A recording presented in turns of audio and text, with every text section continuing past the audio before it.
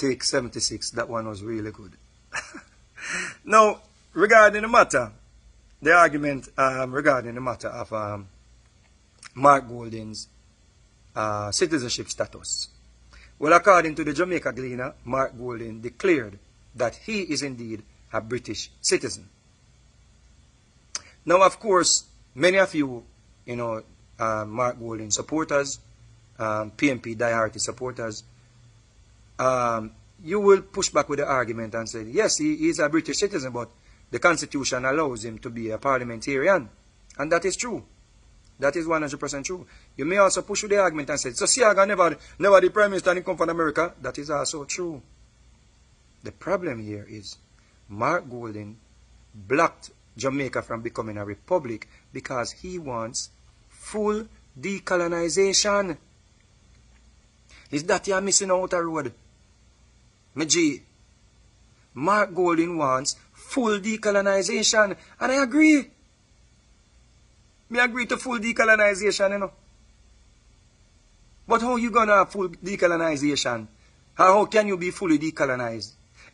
And you're, say Mark Golding become Prime Minister. Your leader of your country is not fully decolonized. Explain that to me.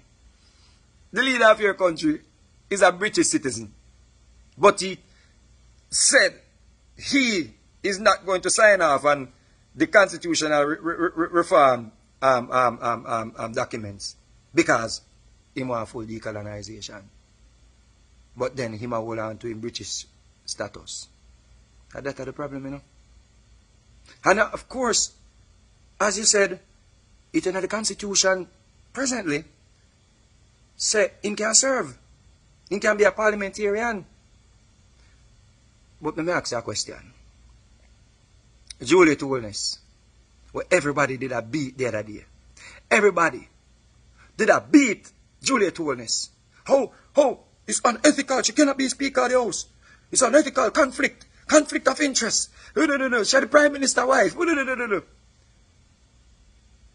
Which constitutional law did Juliet Holness or the JLP break when she became House Speaker?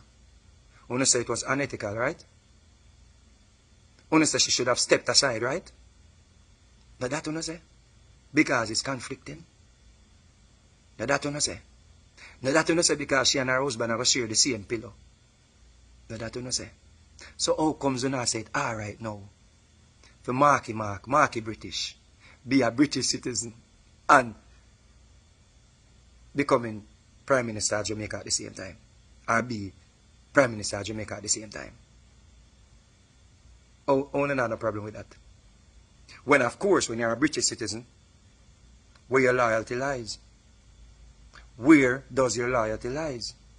In case of any form of catastrophe or any form of, whatever happened in our country, we don't know, so them sending for Marky, British and his family, to lift them out of the country, to take them out of danger, out of harm's way. We don't know that. Because the British are going to protect them people. There's so many layers on this thing we need to peel off, people.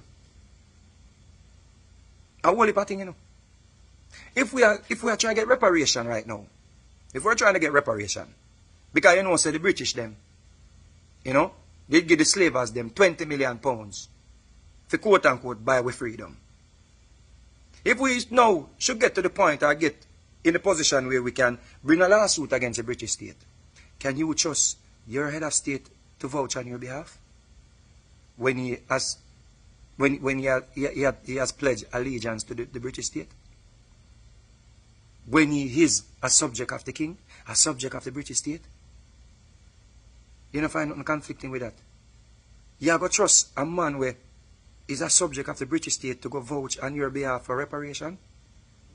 You sure you want to do that? You trust that process there? Remember saying, Virgin, when you are a British citizen, let me tell you the next part where it says, listen this. See? It says, British citizens are not allowed to serve in a foreign military, see, under Foreign Enlistment Act 1870, which makes it a criminal offense. So if we become a sovereign state and we sever all ties with the British state. See? And don't bring me the Commonwealth argument to me. Because Mark Golding said, full decolonization. And the Commonwealth is not, is something where the British them implemented. To oversee. You see what I say? Them interest. That is what the British state, the Commonwealth is. Just to oversee master interest. So we have to have a full decolonization, when me agree with. See?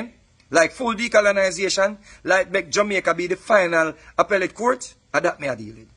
Full decolonization. Me support you upon that, Marky G, Marky British. I support you on that, But you're the problem now, if we become full decolonized. You, Marky Mark, as a British citizen, cannot serve in a foreign army under Foreign Enlistment Act 1870. Now, you're going to say, but you're not serving in the military. But what if he's the Minister of Defense? What if he chooses to be the Minister of Defense? If he should win the seat to become, or the election, the general election. When I think about them something, again, it has say yes in a bridging. Right? It has say yes to, you cannot leave the majesty dominions with intent to serve a foreign state. You can't leave the majesty supremacy. You can't intentionally leave or put aside the monarchy, supremacy, government. You see what I say? You can't do that, You can't do that. To go serve in a foreign state. You cannot do that. So what are the implications there, people, where we need some answer upon, And I don't have all the answers, That's why I have the experts, them. Like the Bar Association, we can clarify these things. But me as a lay person, I think say, we have to check in them things still. Because I remember saying, the British and Jamaica, they have a treaty, where, if you're a British, you don't have to pay taxes at Jamaica. So there are a lot of loopholes for Mark Golding if he's a British citizen, One, him can take his money and go save it in a British territory, and nobody can question it. But if he's not a British citizen, can he take his money and just go save it in a British territory? Those are questions for the experts then. According to his status declaration, he doesn't own a home in Jamaica. He don't have to own a home in Jamaica. See? According to what I read. He don't have to own a home in Jamaica. Because I'm a British citizen. He's not from Boya. I can leave at any time.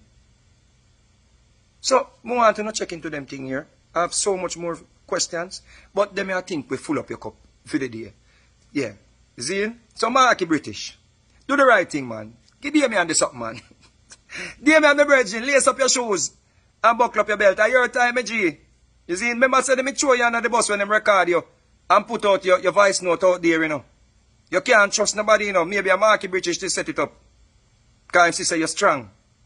Yeah, man. And me I tell you, say, if you did that, if you were the leader of the opposition, me nothing say, nobody could have get me for campaign for them, because I'm a G. Because you sit down with we as artists and, show enough things. Big up yourself.